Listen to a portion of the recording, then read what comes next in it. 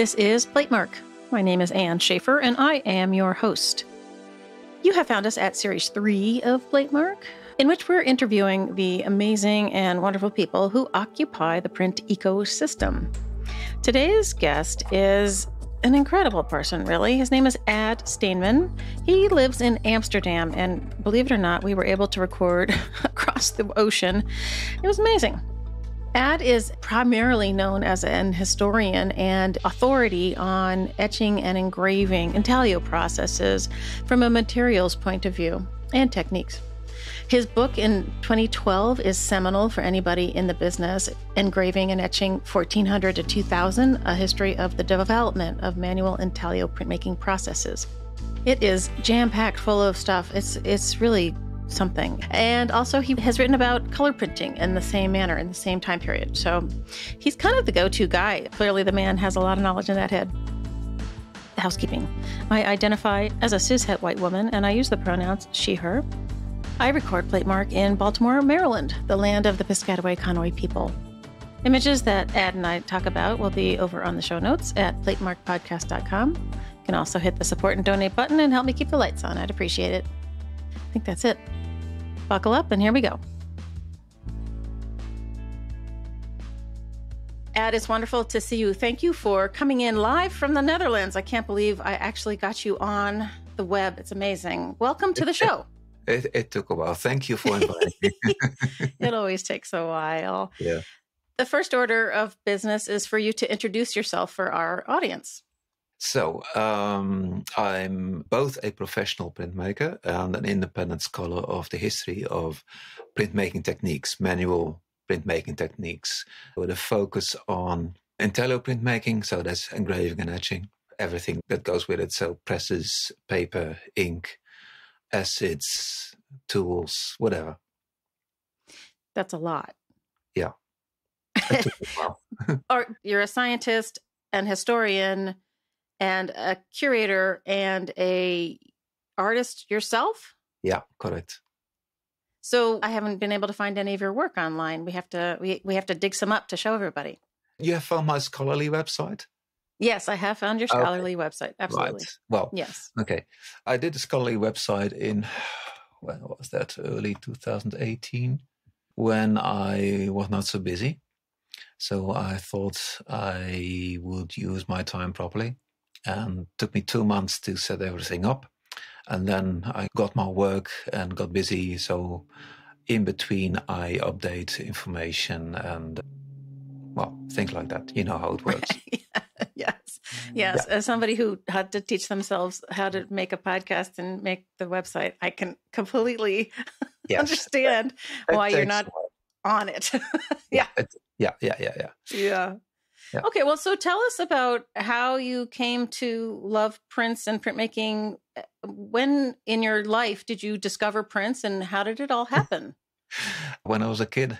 So there is this story. I was about 8 years old, and I took a piece. How do you call that? Pressed fiber covered with plastic on both sides. It's used for desks. Oh, yeah, sure. I don't know. Gosh, I don't even know what that's called, but I know what you're saying. Anyway, pressed fiber with a plastic coating. So I had a small block about 6 times 8 inches. And I cut the outlines of a little goat into the plastic. And then I rubbed poster paint into the grooves, cleaned the surface, placed a sheet of thin paper on top of it and pressed my thumb against the paper, and I had the idea, now I should see something. And I was very disappointed. I didn't see anything. But I say, as a kid of 8 years old, I invented the principle of Intaglio printing. So that was the start. I didn't know what a print was, of course. That came a bit later. So when I was 14, I visited a cousin of mine, and he was an artist and teacher for art techniques at a secondary school. And we went to his studio, and I saw a machine. And I thought, what is it? So I asked him, and he said, that's an etching press. And next time you'll come, I'll tell you how it works. And he explained to me, well, you have to get yourself some copper plates and a needle or a sharpened nail. And then you scratch the design into the copper plate. And next time you come, I'll show you how to print this. So half a year later, I was there again with my polished copper plates with the designs scratched into them. And he said, okay, I'll show you. So he dampened paper. He took a plate of mine, rubbed some ink onto the plate, cleaned the surface, put the plate onto the bed of the press, put the damp paper on top of it, the felt over it, run it through the press. And hello, we had an impression. And I thought, okay. And then he said, okay, this is how it works. And now I'll leave you. You can do the rest by yourself. Okay. So I learned the hard way, doing everything myself and step by step. And that day I had some results, so not too bad. And then I asked him, so what's an etching? So because I had already heard about it, I didn't know what it was. So what's an etching? He said, well, buy a book. Oh, quite a teacher. Quite a teacher. He was a teacher. Yes. So so what to do? So I walked through a town nearby and I saw a bookshop. At least I thought it was a bookshop because I saw books behind the window shop. I walked in and I asked, what by the time was about 15, maybe early 16 years old. And I asked the lady, do you have a book on etching? And she said, yes, we do have. And she pulled out a book of 1963 by Julian Trevelyan. Mm-hmm. It's called Etching in English. And so she said, this is a book on etching. I said, oh, yeah. And in English, but I mean, 15, 16, my English was not so fluent at the time. And do you have anything in Dutch? And she thought about it and then went upstairs and came back with a book dated 1796. But it was in Dutch. And it did cost a lot of money. And I didn't have that money. So, okay, I'll go for the English one. And so with the help of a dictionary, I found out all the materials that I needed. I acquired the materials. I prepared my etching bath, so with nitric acid at the time. I had a zinc plate and I coated it with etching ground, draw my design into the etching ground and coated the backside. And then the book said, well, if you drop the plate into the nitric acid as proof of etching, you should see bubbles. Okay, so I had my nitric acid bath ready and my plate. I put my plate into the etching bath and I watched it. And then I saw bubbles raising from the plate. And I got shivers. Oh. It works. And then, a very long story starts, of course. So, at one point I went to the Royal Academy of Fine Arts in The Hague. And by that time, I had been making etchings and dry points for, how long, 5 years or so? 4 years? Something like that. And I was way in advance of the rest of my class who just started etching. So we got etching techniques in the second year, from the second year onwards. And I was way in advance of them all through the years. We had 5 years of training. Oh, wow. At the time. Yeah. So we started with one general year. And then the second year was also general, but with a bit on printmaking. The third year was a first choice. I did drawing and printmaking, painting, and I did a side class on sculpting. And then I decided for the last 2 years I do printmaking. So the last 2 years was focused on printmaking only. And by that time, I saw that, again, my technique was a lot better than my classmates. And I decided to write a paper on printing processes. So how to print your plate and what may go wrong and how to say it, how to do it better, how to change that. And that developed into what you can call now a master thesis. At the time it wasn't called like that, but now you would say it was like that. And that master thesis developed further to my first book, which was published in 1985. And that book had all the elements of everything I published afterwards. So it had a list of phenomena that may appear in printing, a description of how it may come. And usually there are several ways why a particular phenomenon may appear. And what to do if you want to emphasize it or if you want to remedy it. So it's more than just a troubleshooting book. It can do anything. And it had an appendix with technical manuals, and it had an appendix with enlarged details of printing plates, prints, I should say, prints and printing plates, yes. It had an appendix on prints by famous artists, and all these have come back in all my later works, my later publications, my presentations, workshops, whatever you can think of, research. So when you're pulling together a book in 1985 and you have to get images from collections all across the world, like everything's by mail. I mean, this is what I love to remind all my listeners. I mean, this is work. It's not easy. It wasn't easy at the time. No. Now, the last 10 years saw a lot of images in the public domain, which makes my work a lot easier and cheaper, I should say. And the quality of the images you can download now is so much better than 20, 30, 40 years ago. So that actually brings me to a question about the public domain images. So the Dutch museums have kind of been at the forefront of making these in the public domain images available and help us spread the word to the rest of the world. But do they want to keep track of, can you just like click the button, or do they want to have information about where it's going? One step back. So when I did my dissertation, so I defended my dissertation in 2012. My manuscript was already in 2010, and I needed over 300 images. A lot were from public collections, and it was quite expensive. I should say American collections usually gave photos for free, but I had to sign contracts on how to use them. In case it was for print, there were no costs. In case it was for an online presentation, like for an ebook or something like that, costs may differ. And also like the British Library at the time, if you wanted to have a photograph, it was about, I think, 10 or 20 pounds. But if you want to have it for an ebook, it was 105 pounds for one image. Wow. So that's a lot. But they were not the most expensive. The most expensive one I experienced was a museum in Switzerland. And they have this lovely early 16th century painting with an engraver on it. And I thought, oh, that's interesting for the introduction of my dissertation.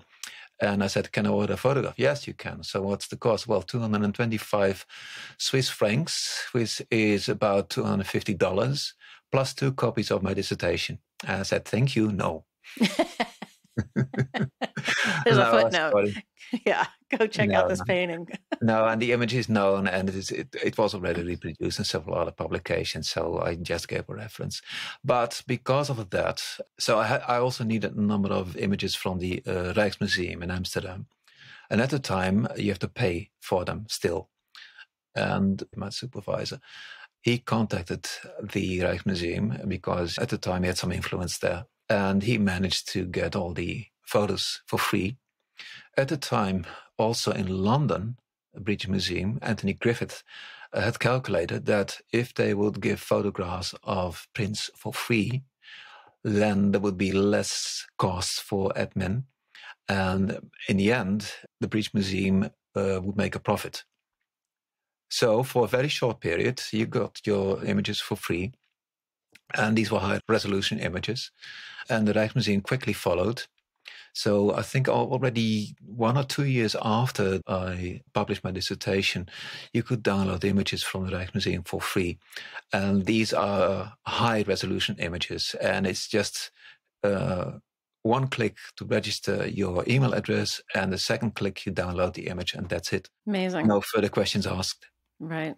That's amazing. Yes, and other museums followed quickly, like the Metropolitan Museum, for example. They're quite easy and very good quality images. And the Library of Congress has, well, it differs. Sometimes they have very high quality images, but when the images are older, they may be scans of black and white photocopies. So it differs. Yeah. When I was still at the Baltimore Museum of Art, this question about online catalogs of the collection and the images that go with those objects was a problem because lots of the curators were were unwilling to put things online Yeah. unless there was a photograph, but Yeah. that would take so long because we were so far behind we just were putting them out there. I was taking snaps with my phone and giving them to the database guy. I'm like, let's see if we can get all these boohos up or whoever, it was nuts. Yeah. Whew, yeah. Yeah. Yeah. No, many collections were like that. Yeah. They still are like that. Exactly. But I also cooperated in a project in Germany. So this concerned the virtuelle Kofferstichkabinet, so the virtual print room. We started in 2007, and the idea was to describe 100,000 prints I should say 40,000 prints in 4 years. Oh, golly. About that, yeah. And we managed. So, two institutions, so the Herzog August Library in Wolfenbüttel and the Herzog Anton Ulrich Museum in Braunschweig, they're only 12 kilometers, so 8 miles away from each other. They have a joint history. So the prints in both collections were once gathered by the dukes of the land. What was the year? 1766. Parts of the prints in the library were shipped to a newly established print room in Braunschweig. So they were moved 12 kilometers because print rooms at the time were extremely fashionable. So in the 17th century, you had the Cabinet des Estampes in Paris, which was part of the Royal Library. And in 1720, Dresden, as the very first institution, set up an independent print room. And Braunschweig was the second in Germany and, in Europe, the third. Since then, collections in the library and the museum, the print room of the museum, have been exchanging a bit. The last exchange was in 1927. Yeah, when the library sent 10,000 prints and 1,000 drawings to the print room, and that was it. Oh my God. Yeah, so what we did with the online database is, how do you say that, catalog prints in both collections. And you could mark which was where, and you could also mark the provenances. And in a lot of cases, you would see that a print in the museum came from the library, and very, very sometimes a print from the museum was returned to the library. How were those early records? I'm sorry, I'm going to geek out on cataloging, everyone. Sorry. Yeah. How were the records kept? Because in Baltimore, they were on index cards that had all been typed from an older set of cards that the collector of 20,000 prints had kept. But like playing catch up with 20,000 things that suddenly land at the museum is a lot different than building a museum's collection over time, Okay. Right? So in 1550, there was the start of the library in Wolfenbüttel. And the majority of the books were donated to the new university library set up in the early 17th century. And then they started collecting again. And so by 1666, yes, they had the largest library in Europe. They also had a handwritten catalog, not cards, but you should imagine 6 very, very fat volumes of about 6 inches thick, folio size, of course. And every object in the library, almost every object in the library was described very shortly. And that included volumes with prints, because prints came to the library in quires. And if in quires are not too large, they were bound as volumes, like quires of books, of letterpress books. Mm-hmm. A series of smaller prints were pasted onto sheets, or sheets of paper were pasted around smaller sheets to make larger sheets. And these were pasted together to quires, and the quires are bound as volumes. So the library has quite a number of volumes with prints. In the course of centuries, especially in the 19th century, a number of these volumes were cut up again for the prints only, because the British Museum in the 19th century developed a very new system. That is, you take a print and you paste it to a piece of cardboard, you mount it, so you can hold the cardboard and study the print. That is the image of the print. And still a lot of collections have followed that system and kept it like that. and cutting up volumes of prints for the prints only and paste them onto mounts continued until about 1990.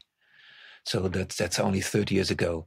And only in the course of the 1990s, the idea arose, well, maybe we shouldn't do that anymore.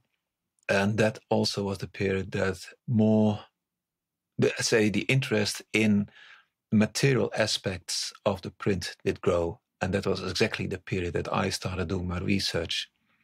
So what I did at the time was not new. It was done before by others.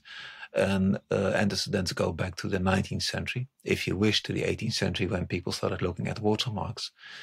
What I did do is I started, of course, with the engraving and etching techniques, looking at details, how they were done, how they were carried out, how the printing was done. I looked at paper, I looked at ink, not only watermarks. So dating of paper, dating of prints, drawings is very often done using watermarks. The problem with watermarks is that there are collections of watermarks, especially for the 16th century, less so for later centuries. And all this research is done on paper in archives, and paper in archives in 99% of the cases concerns written texts, documents, archival material. And watermarks are developed to distinguish between kinds of paper. So paper quality, paper format, and there is a difference between writing paper and printing paper. So writing paper must always be sized, because writing was done with a watery ink on the paper. And if you write with a watery ink on unsized paper, it works like tissue paper, so the ink goes all the way. So in your paper, the surface of your paper needs to be sized, and sometimes double-sized. Then you can write on it, and then the ink stay put where you want it. For printing, you need to dampen your paper to soften it, to soften the sheet, to make it pliable. And a little sizing is not in your way, but if it's double-sized, then it may take a couple of days before your paper is pliable enough. And there are complaints in the 18th and 19th century when French plate printers wanted to print on very beautiful Dutch handmade paper. And they say, yeah, we want this, good. And then they said, oh, but it takes a couple of days before the paper is damp enough. Yeah, because it's writing paper, it's not printing paper. On the other hand, if you look at German papers from the, 18th, 19th century, printing papers are never sized. Sizing is only done afterwards. So when a bookbinder receives a pile of quires, the commission to bind it into a book, into a volume, the first thing the bookbinder does is sizing the sheets. I didn't know that. In France, a law from 1714, which states that all papers, whatever, needs to be sized. Except, of course, for filtered paper. Because, okay, one step back. You have roughly 5 kinds of paper. You have wrapping paper, writing paper, printing paper, and decorated papers. So the writing paper must be sized. The filter paper must never be sized. And then the rest is in between. And it depends per region, per country, per mill, what they do. So can you just, back up another step, help listeners understand what the sizing is? It's kind of like a glue, sort of? Yeah. It's animal gelatin. It's boiled in water, and a bit of alum is potassium aluminium sulfate is added, which will tan the gelatin. Otherwise, the gelatin is too water soluble. Mm. It must be dissolved in water, of course. Then you have the warm bath with gelatin and a bit of alum, and a sheet of unsized paper is drawn through it once, and then it's hung up to dry, and then you have a very thin coating of gelatin on both sides of the sheet. And if you wanted to have a double size, you do it twice. And double size means, as I said, the coating is strong enough to resist writing, and the ink will stay put where you write it. When you look at 2 examples of printed letterpress or whatever, can you tell if the printing has happened after sizing and before sizing? Oh, Is that a bad question?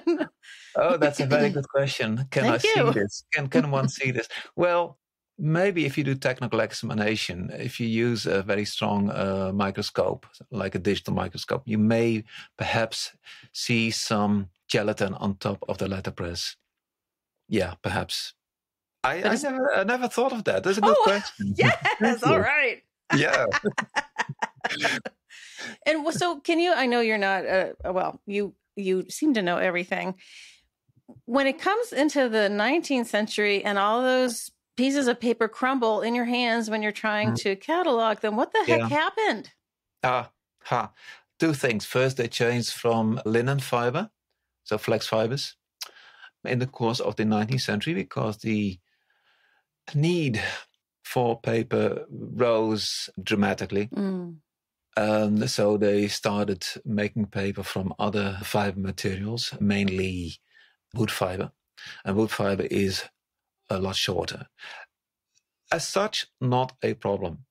But then also the system of sizing changed. So before it was a coating on both sides of the sheet with gelatin and a tiny bit of alum. That's fine. And what happened in the course of the 19th century, a lot of changes, and they even might bleach the paper using chlorine.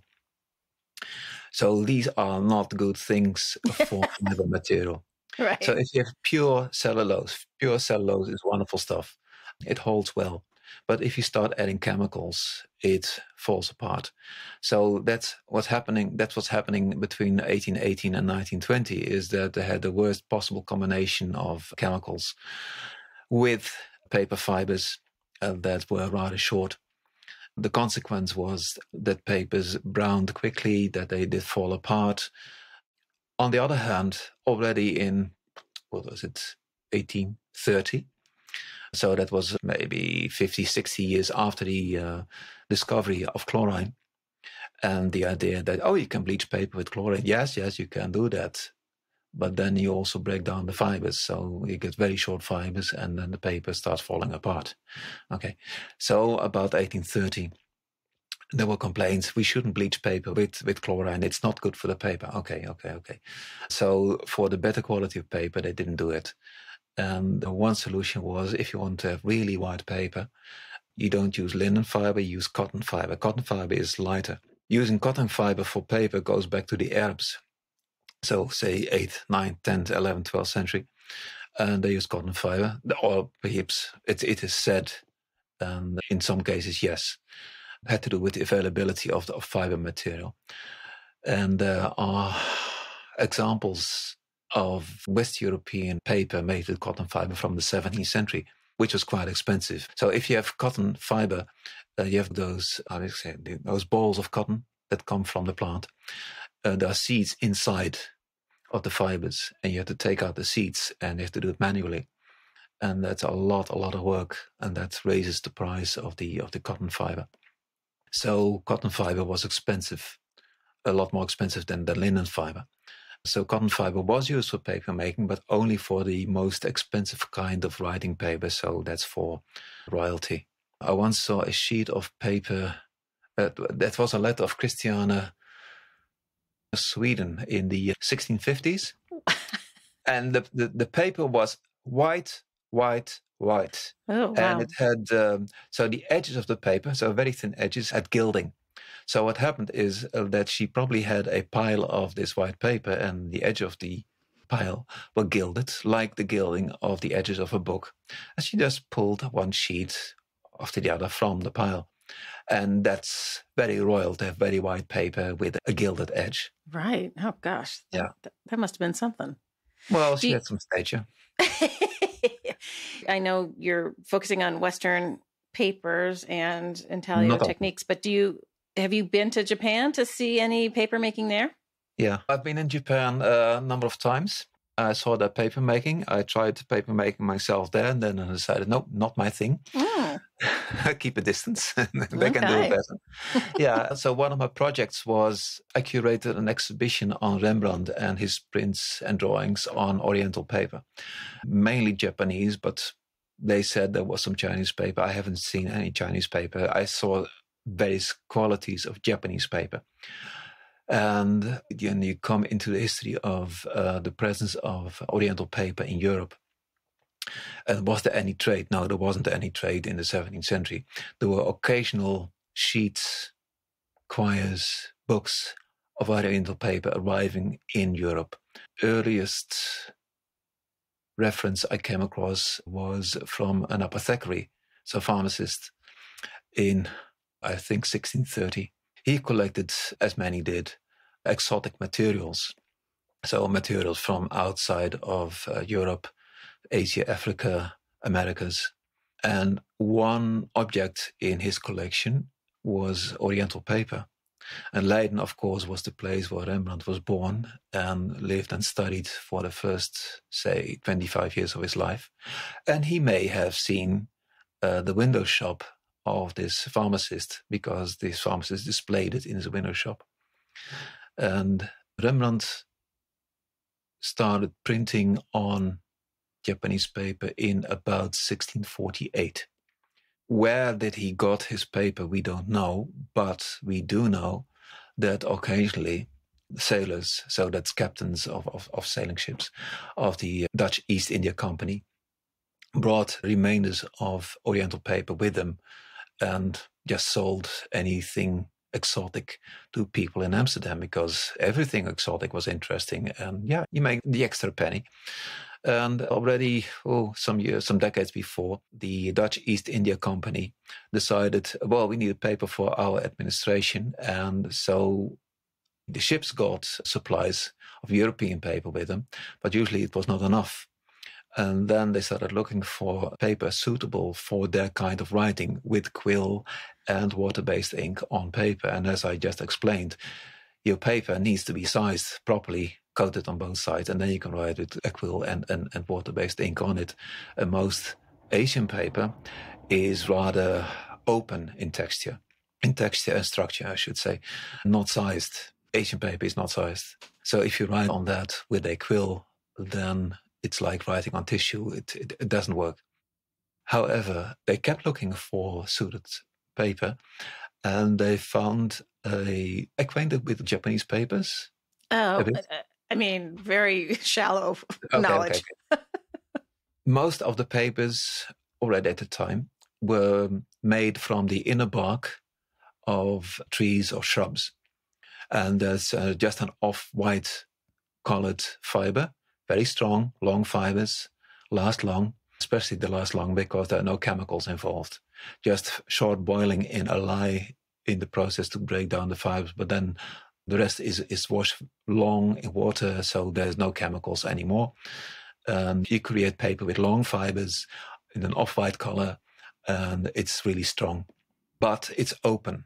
For brush drawing, for brush painting, that's fine. For quill and ink, it's difficult. However, the Japanese have a process in which several layers of paper, couched onto each other and pressed and smoothened. And then you get a very compact paper. And that is well suited for writing with quill and water-based ink the way the Europeans did it.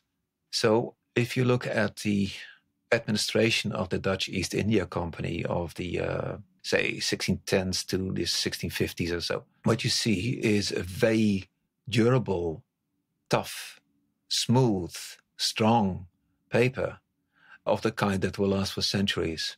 It's a better quality than the European paper. And the writing is done with the common iron ink used by all writers, European writers, in the past 1,000 years. And it holds well.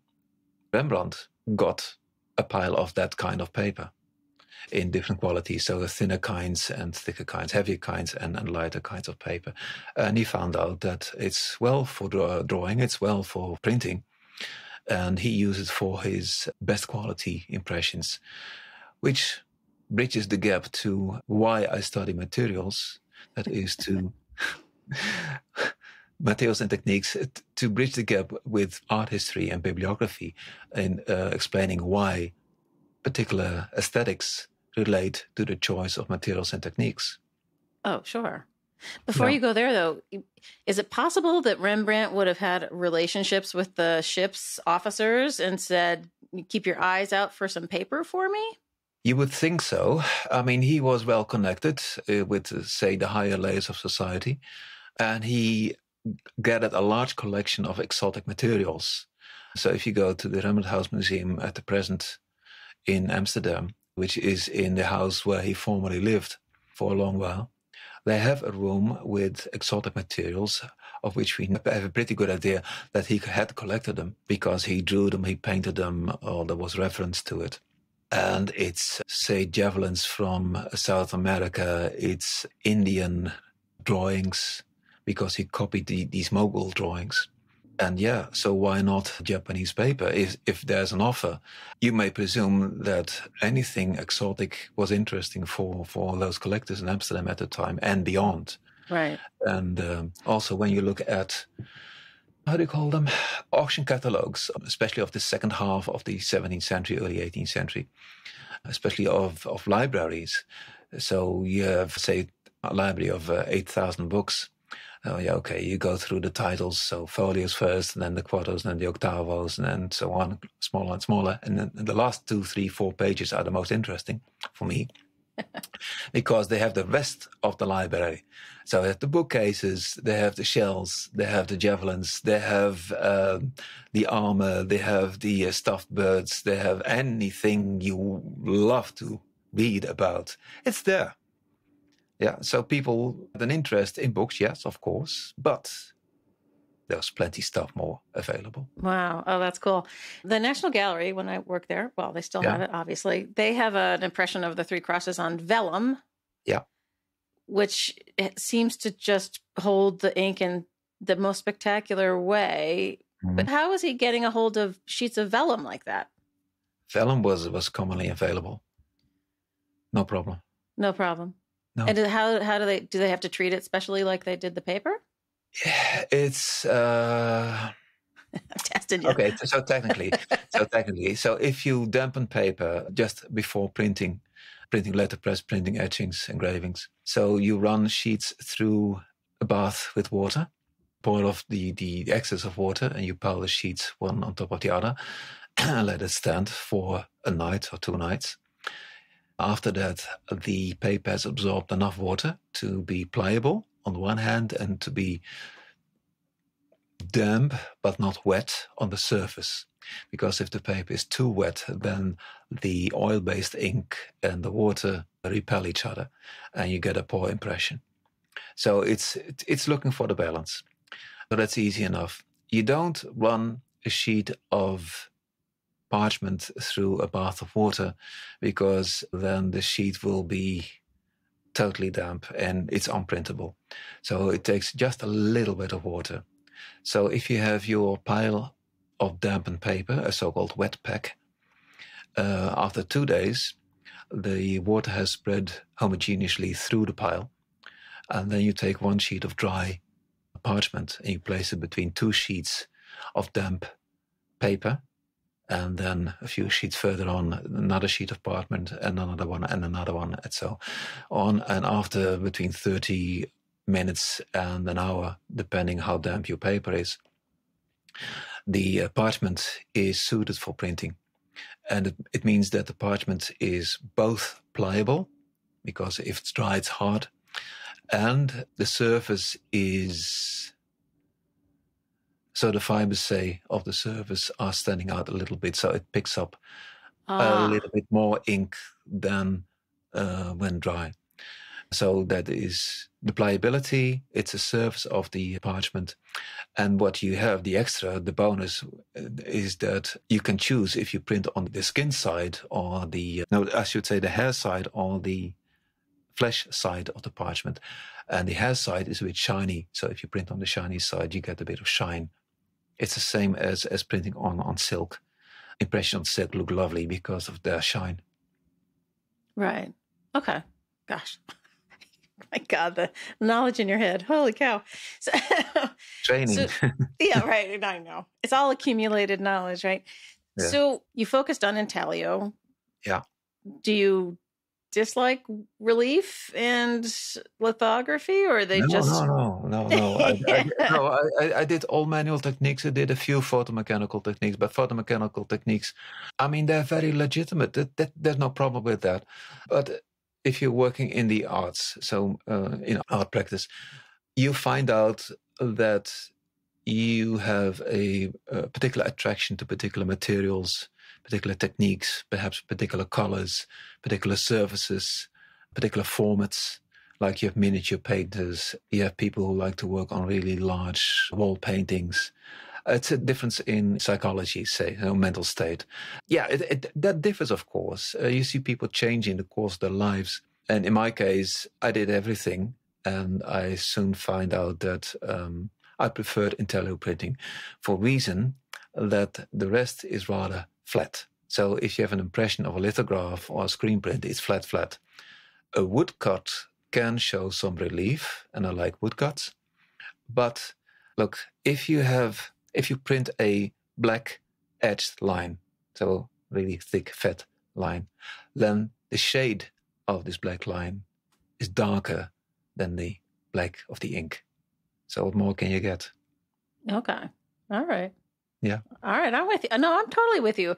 And as a curator who was tasked with being, loving all of the babies the same. Yeah. I also am in the intaglio zone. My specialty is Hader and Atelier 17. And so I totally am with you on personal taste coming into it, which is unfortunate when you're a curator because you're not supposed to have favorites. Of course, you must have favorites. When they ask you, curate an exhibition of your favorites, you say, yes, now, let's do it. Because in the back of your head, you have your list of favorites. Sure, of course. Yeah. So you and Elizabeth Savage have also done a lot of work in color intaglio printing. And Elizabeth techniques. did the relief printing. I did intaglio. Oh, she did the relief. Okay. Yeah, and so we teamed up for a conference and the book, and it worked out. So nice. In your own print making, do you employ color?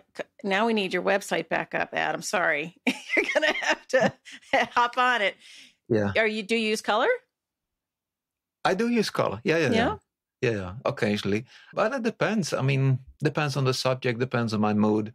So last year, a Japanese printmaking friend gave me a pile of papers. And so, just try them out. And these were blank papers, pinkish papers, grayish papers. So I thought, okay, let's react on the colors of the paper. So I took all the plates and prepared a number of color inks and printed with the color inks on to the sheet, and I combined it with chincolé. You know chincolé? Sure, of course. Okay, so for the listeners, chincolé is if you have a very thin sheet of paper, usually Japanese, but not necessarily. You paste the back of the paper, you place the paper on top of your printing plate just before printing, and you cover it with a thicker sheet of European paper, and you run both through the press in one run. And then your thinner paper sticks onto the thicker paper. Your plate prints on both at the same time.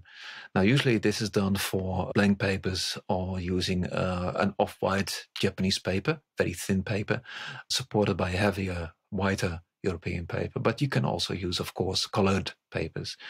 So in my case, I used these handmade color papers made by this friend of mine, and I selected some blue papers, some yellow papers, some pinkish papers, all Japanese.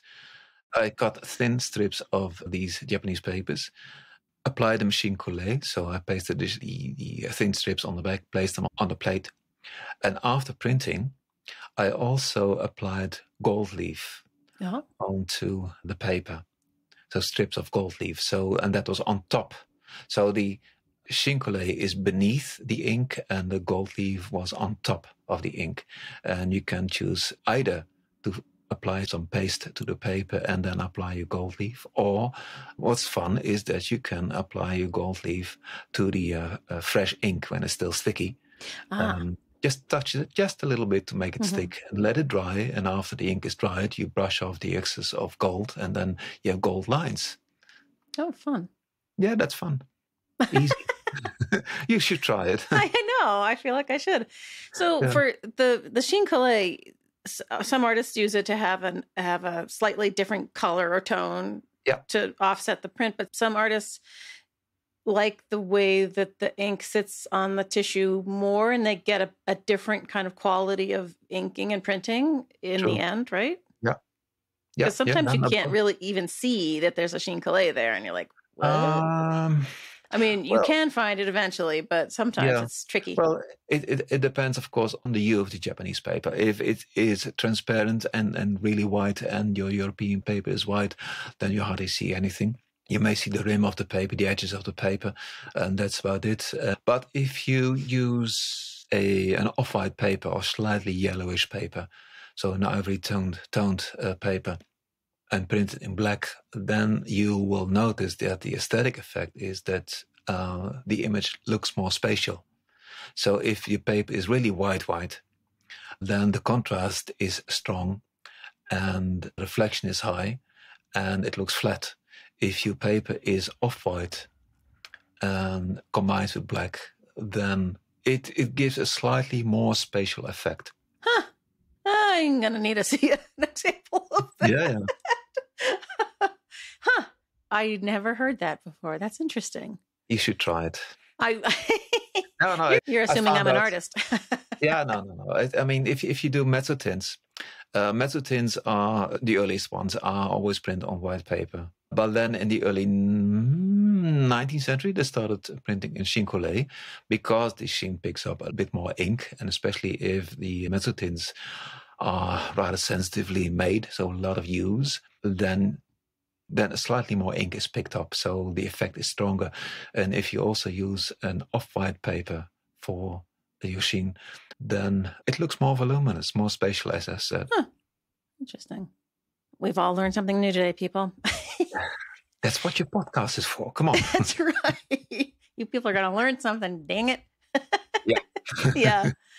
So you're incredibly busy, and you were in Washington, D.C. I see that I missed you. You were just here as we're recording this. Yeah. So you travel around and do a lot of workshops at the invitation of institutions, or how does that all work? Oh, well, not a lot of workshop, but now and again. It depends. Yeah. I get contacted. So it helps if you have a website. It helps if you have published something. And for the rest, it's mouth to mouth, of course. People have heard about me or they have an interest. And yes, there are a few more people who give workshops on recognizing printmaking techniques. In my workshops, I focus on observation, training observation. So very practically. So people sit around and they have a print or a book with a book illustration in front of them. And my first question is, what do you see? And you can reply a lot, but I first let them struggle for 5 minutes. Yeah, sorry for that. No, just so just look at it. You have to learn to understand what you see. It's like a baby.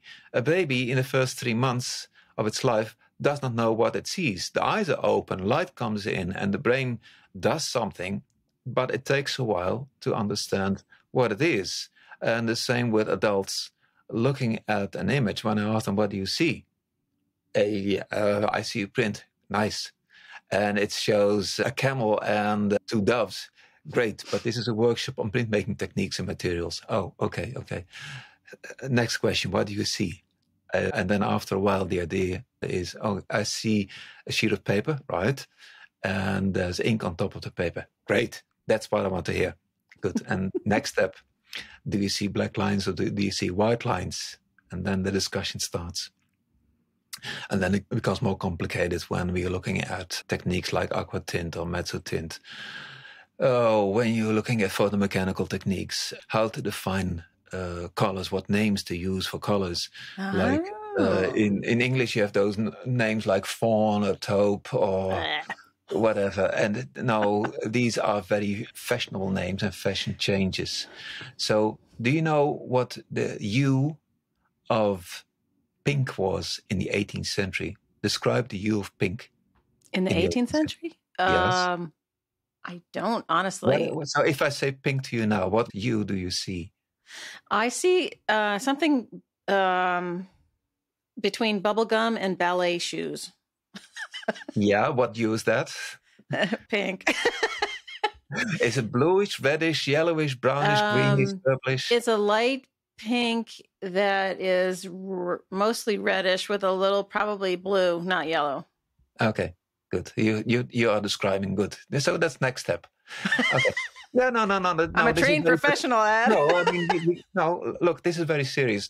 If you give people a sheet of paper and it has a particular hue, and you ask them describe the hue, yeah, okay. So you have to build up a vocabulary. You have to define the meaning of particular terms, and after a while, you understand. Okay, now we are on the same level. We see the same thing. If you go to Japan and you point to a green surface and they ask what's the color, and they will say blue. Of course, they see the same as you see, but the word, and they have a word for green, it's midori, but they would say, oh, so that's blue, because in their culture, that's a name given to a particular kind of green. Huh. Okay, so back to our word pink, the word pink in the 18th century. You described a modern reddish, slightly purplish perhaps, hue. Well, pink in the 18th century was a name given to a yellow-brown. What? Yes. So you have to be very careful with giving names to colors. So names like red, yellow, blue, green, purple, brown, gray are sort of universal. But I already explained with the Japanese example that blue may not be sky-like blue. And also, if you look at the traffic lights in Japan, they have a different kind of green than the American or European green lights would be. So it's all a matter of culture. So in describing colors, I teach people to be very basic with that. Is it a red? Okay, so red is this particular kind of the spectrum. And if it's not quite red, but is more to the yellowish kind, then you would say, well, it's a reddish orange, for example. Or it's a green-blue, blue-green, depending on what kind of the spectrum you are. Same with brown. What is brown? Brown can be anything. Brown is a mix-up of all kinds of paints, and maybe on a greenish side, on a grayish side, on the reddish or yellowish side. You don't know. So be particular. But general. It's tough. When I was learning how to catalog as a young curator type at the National Gallery, we were very... I was taught that you should use not tan or off-white or cream or any of those, or beige, God help you. Yeah. But it should be light brown. For example. Right? So that the cataloging across the board never said what you won't see taupe or lavender somewhere. You'll see light purple. So to try and keep it narrow and clear. Yeah. Okay. And that is in between a particular, say, social, cultural group, which have sort of the same background. But if you use the word taupe or fawn as an American with an audience which is from, say, Germany or South Africa, well, maybe it's not South Africa, say Madagascar or Afghanistan, say, they would have no idea what you're talking about. Right. I also want to swing back around to you helping people learn how to look closely and how that advocates for print rooms and spaces where one can encounter works of art closely without glass in between and guards yelling at you, which is exactly what print rooms are for and why they're such special places. Hear ye, everybody. I'm always going on about how important I felt the print room was at the museum, and that it was the second front door. It was a way that a lot of young people came to the museum for the first time, and how that interaction was really important to creating lifelong museum goers. All right. Okay. So if people walk through museums, they are supposed to keep a distance. There may be a cord, there may be a line on the floor, there are guards standing next to important paintings. So keep a distance. You may look, and that's it. As we in the Netherlands teach children, you look with your hand on your back. Yes. Yeah? Don't Yes. touch. Touching is not allowed. And also you're not allowed to come too close to avoid any body fluids touching the object. And in rare cases, you have exhibitions that have objects that you are allowed to touch. You must touch. Okay, that's rare. So if you go to a print room, you can see drawings, you can see prints, photographs, sometimes other materials, and then you are allowed to hold the objects in your hands. That is the mounted object. Sometimes materials are not mounted, but you can come close to the object, much closer than walking past them in the museum galleries. It's not only that you can come close, you can see the texture of the paper, you can see the reflection on the ink, you can see the shades on raised relief. You can turn over the page or the sheet and see the back of the sheet. If you go to a library, you can come even closer because you must the leaves of a book. Otherwise, you can't see the other side. Right. You must touch them. And yes, there are some collections and they say, well, better use gloves. There's discussion on gloves, cotton gloves, latex gloves, other kinds of gloves, maybe without gloves. In the Rijksmuseum, they decided after a while, well, we have more damage done by people wearing gloves than people not using gloves. And so, yeah, no gloves in the Rijksmuseum. But in other collections, you get cotton gloves. And cotton gloves are horrible because they are so smooth and the paper slips through your fingers. And also, it's technically seen not so smart because there's always some fat in your skin. And the cotton works as a wick in a candle. So within half an hour, the fat blooms out on the outside of your cotton gloves. So you have to replace them very rapidly. If I use gloves in print rooms, it's latex gloves. Latex gloves gives you a particular grip, but not too strong. And you could use vinyl, but vinyl is too smooth and then it slips to your fingers again. So latex is slightly better. Yeah, the print rooms that I've worked in have all been wash your hands first places. Like you didn't wear gloves. Yeah. But unless it was at the National Gallery, they have those gorgeous Hufnagel volumes that are all vellum sheets. There's 4 of them with watercolors, and the corners of each page they feel like butter, And so now I don't think anyone can handle them, to tell you the truth. But at the time, like we were still using our hands, and the discoloration on each corner was starting to really be. So for a while, I taught students at a Dutch university, and they had a special collection to train the students. Former staff trained the students to feel the difference between a relief print and an Intaglio print by touching the Platemark. Not smart, because after generations of students, these plate marks were soiled with bodily grease, so all grayish, brownish. And then I thought, no, let's do it differently. So I prepared an etching with a strong relief, made a blind embossment, so without ink, and mounted it. And over the mount, I pasted some Melanex, so very thin kind of plastic. This allowed the students to touch the plastic, feel the relief, and if necessary, the plastic could be cleaned with a damp sponge or so. Basically, I train people not to touch the image.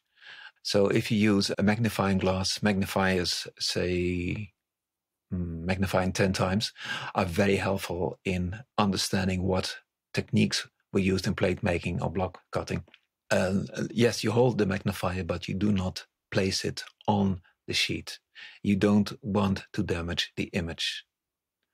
So if you hold a print by the edges of the mount, and if a print is unmounted, then you use the edges of the sheet. And if the sheet is cut at the plate mark, then you have a slight problem. And then it's, what you can do. I mean, you carefully lift it with clean hands, of course, and support it with the back of your hand if necessary. Right. Or let the professionals do it. Yeah, if they have time. Yeah. Yeah, Yeah. I mean, they're busy. I mean, you're not the only one. Yeah. Yeah. But that's, I mean, obviously it's an opportunity for education right there Mm. about how to Yeah. handle the works of art. So it all works out. Yeah. Yeah. No, it's part of the training. I mean, Yeah. when I give my courses, I start with how to hold a sheet of paper, how to leaf through a book, how to hold a magnifying glass, the very, very basics. And after 1 or 2 or 3 minutes and making 1 or 2 mistakes, people get it. And so you mentioned I was in Washington, Library of Congress. They have a pretty large department for prints and photographs. Staff of that department, the staff of the conservation department attended my workshop. So I gave the first instructions, as I just explained. And then afterwards they came to me and they said, well, we need new magnifying glasses. I said, yes. So Yeah. I like that. Yeah. Yeah. No, for sure. I agree. Yeah. The magnifiers we had in our various print rooms weren't very good either. Yeah. Well, sometimes there are, in some cases, you need a really, really strong magnifying glass, magnification of 25 times or even larger. And there are manual magnifiers for that, but you have to place them on top of the image. Right. And then, it's a matter of care. Don't place it on a line, just place it next to it. Perhaps you can place a sheet of very thin Melanex in between. Yeah, but sometimes it needs to be done. Yeah. But then you know, and then you are very careful and you do what you have to do. Right. Tell us what's coming up next for you. What are you working on? Oh, several projects. So starting with Washington, the second part of the week was spent on the conference From Jig-G to Gutenberg. It was a comparison between letterpress by Johann Gutenberg, the European inventor of metal type printing in the mid-15th century, and Korean metal type printing of 2 centuries before. Now, for specialists, this is known. It's known that the Koreans printed with metal type 2 centuries before Gutenberg, but it's not common knowledge. Of course, one of the questions is, did Gutenberg know or was inspired in one way or the other by the Korean metal type printing? Is there an opportunity? Was there anything known about what happened on the other side of the Eurasian continent? And of course, like paper making, like gunpowder, those inventions were made in the east of Asia and traveled all the way to Europe. But there are also European inventions like perspective drawing that moved eastward. So from, say, 3 millennia ago, there was a constant dissemination of information and objects and people moving from east to west, from west to east. That is from the very west of Asia, Japan, China, Korea, Vietnam, to Africa, to the east coast of Africa. So there are Buddhist statues found in the center of Africa in say, pre-colonial times because of trade in the Indian Ocean. There are, of course, plenty of objects moved to Europe in Roman times. The Romans bought Indian spices, and they spent so much money on them that at one point in the 3rd century CE, they stopped buying spices because the Indians asked more and more money. The Romans lost their gold and the silver on it. So no, we're not going to do that anymore. But of course, on the other hand, they wanted to have lovely silk to dress in. And the silk comes from India and perhaps further east. Yeah, things like that. And of course, political contacts going east-west, west-east, all the way through the centuries. So there's nothing new. Things happen. People are interested in each other. So do we know if Gutenberg knew about the Korean metal type? No, we don't. Of course we don't. No. No, the exchange was between scholars, so Korean, Chinese scholars, European and American scholars. From what do we know and at what point do we stand? And then you look at people moving from Asia to Europe in, say, 12th, 13th, 14th century, because that will be the period that is on research. Yeah, you can say something about it, like where were the first wood blocks printed on paper? Because wood blocks printed on fabric or on leather, that's already in 400 BC in India, and it moves east and it moves west. And at one point, you find fabric Chinese fabric printed with woodcuts in the 2nd century BCE. And then it goes to Egypt, where you find it in about 600 CE. And then from Egypt, it moves to Italy, from Italy to Germany and England in the 13th, 14th century. And that all happens long before Gutenberg starts printing with letterpress. So the relief printing was already there for a couple of centuries before he got here. Maybe we should use metal instead of wood for printing. Okay. Right. So, other projects. The most recent project is, the Belgian artist James Ensor. Mm-hmm. Okay. So that is 1860 to 1949. So that means that next year, he died 75 years ago. And in Belgium, that is reason for celebration. And so there will be some activities, some exhibitions, and I'm involved in the organization of one exhibition. So I'm in the advisory board, especially for printmaking techniques, his printmaking materials and techniques, and I will write something for the catalog. And so was a keen experimenter with etching techniques. And sometimes he was just wrong. Things went quite bad. But that's interesting. And he plays with materials. He prints on colored silks. He uses different inks. Well, he didn't print himself. He had his plates printed. And then at one point, he started making lithographs. So all very interesting. The other thing that I wanted to mention to folks is your, is it a glossary of the terms on the address? Yeah. Work that you did. I don't even know how you start compiling something like that, but super useful for people if you're a cataloger particularly, and you can't figure out what those abbreviations mean. Yeah. Well, I needed that for my dissertation. So if you've seen my dissertation, there are 5 appendices.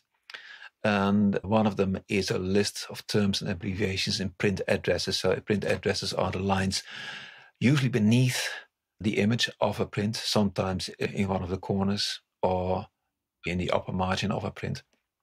It tells something about who designed the image, who cut or etched or engraved the image, who published the image. It tells you something about copyright. Sometimes it tells you who printed the image, information like that. And there are lists available. Usually they are short. And I started with compiling what lists I had in my book collection. Then I saw more and more and more and more. So I just gathered until I had to stop compiling the manuscript for my dissertation. So what you see in the volume published in 2012 is what I gathered up to 2010. And then after a few years, I came across more expressions and terms that I didn't know, hadn't seen before.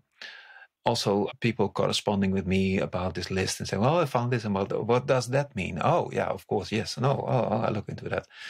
So it keeps adding and adding and up. And at one point, I thought, okay, there's so much interest. So I just published it on my website, and there was a lot of interest. So, okay, I'll continue with that. And now it's like when I see something interesting, I add it to my list. And now and again, I upload a new version of the list like that. Very helpful. Thank you. Yeah. I mean, think like this. Nobody will pay you for that. Well, I was going to ask. No, of course not. And but they are so useful, and it's something I do in between. Sometimes there are months that I don't find a new expression, and sometimes I find 10 in half an hour. Okay, I just put them on the list. It's useful. Yeah, you gather it over the course of years, and it's just very useful material. And it's up there, and you just download it. Come on. Like I said, nobody will pay you for it, and it's so very useful. And I get so many comments, and people give me new information. So that's very rewarding. Well, yeah. I mean, we can close by me telling everyone that obviously you have written very important books about Intaglio printmaking techniques, but on the Association of Print Scholars listserv, people write in questions about all sorts of things. And usually there's somebody who says, Ad, what do you think? And you're the one who comes in, swooping in as the authority. And so I was like, we got to talk to him. Well, okay, so I'll go back a little. So when I was preparing my dissertation, a lot of students and some more advanced colleagues who had questions about printmaking techniques. And for me, these were interesting because, they are interested in that subject. Oh, I should write about that too in my dissertation.